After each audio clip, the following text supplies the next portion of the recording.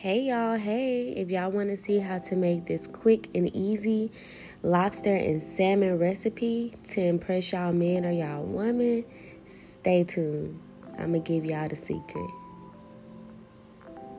I'm going to start off by getting some fresh salmon fillets and cutting them into nice fine slices. Then I'm going to cut the skin off of it. Put some lime juice on top to get rid of that fishy smell. Then I'm going to mix some garlic powder, Cajun seasoning, pepper, paprika, and cayenne pepper up in a bowl. Don't put too much cayenne pepper though, y'all, because y'all don't want it to be extremely spicy. Then I'm going to pat my salmon down and rub it with some olive oil.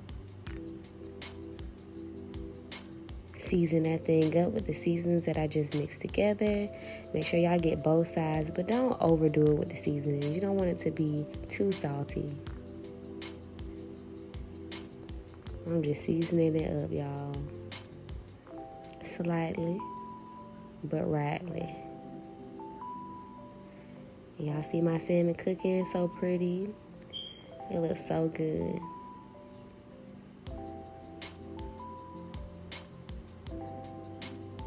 Alright, now here's the final product. And y'all, I did put it in the oven on 350 for about 10 minutes with some butter, just to make sure it's real good and juicy. Then I added some butter to a pan with that all seasoning that I just mixed together. Stirring it up. Look at that pretty color. It's like a turmeric color.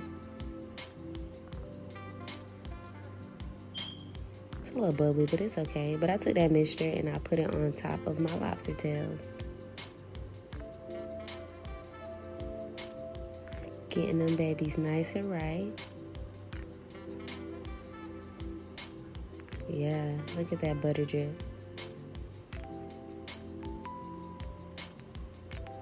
Alright, and here's both of them once I coated them in that seasoned butter sauce. And y'all, there it goes. I just taught y'all how to make that. Enjoy.